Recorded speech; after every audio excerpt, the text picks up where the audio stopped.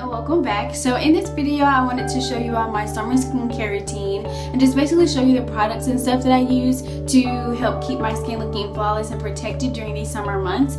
So if that routine is something that you're interested in, then keep on watching.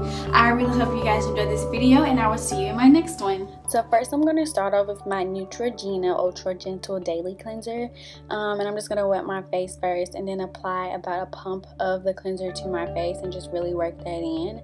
I just really like this cleanser because it's super gentle and, you know, just great enough to use every morning in between the times that you exfoliate, and it just really gets my skin clean without really like over drying it and stuff like that. So I just rinse it off with warm water and pat dry.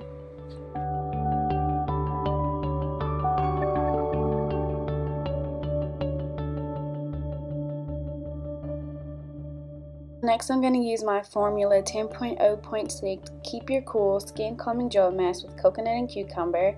And this is just an extra, you know, layer of cleansing or whatever.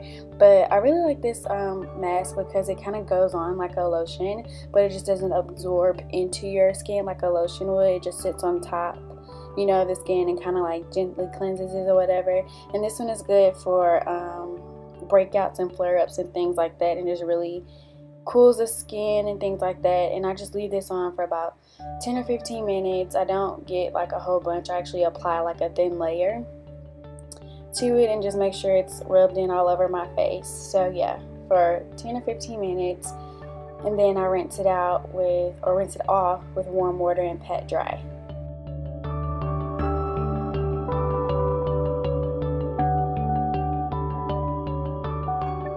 Then I take my Boots Expert Sensitive Gentle Refreshing Toner and just, you know, use it as my toner. I apply it to one of those cotton rounds or whatever and just wipe that all over my face. And this is obviously just picking up the excess dirt and things that my cleansers did not.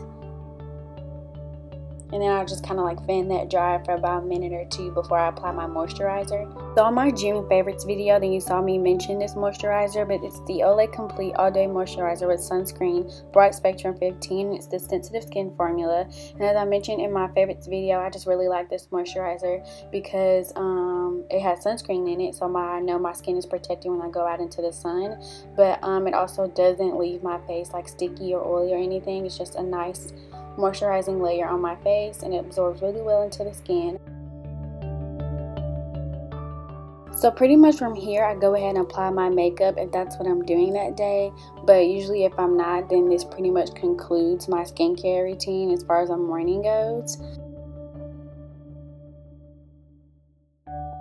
I actually decided to wear makeup today, so the first thing you're going to see me doing is removing my makeup with my Neutrogena makeup removing cleansing towelettes and just really trying to get rid of as much makeup as possible before I start to clean my face.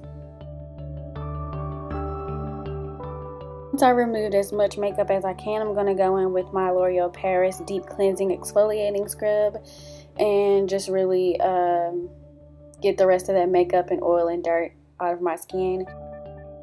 I really like this little scrub that comes with the cleanser. It just makes me feel like I'm getting a really nice deep clean and exfoliation factor going on here, and it's just really gentle on my skin as well, so I really like using it. And once I rinse this off with warm water, I pat dry.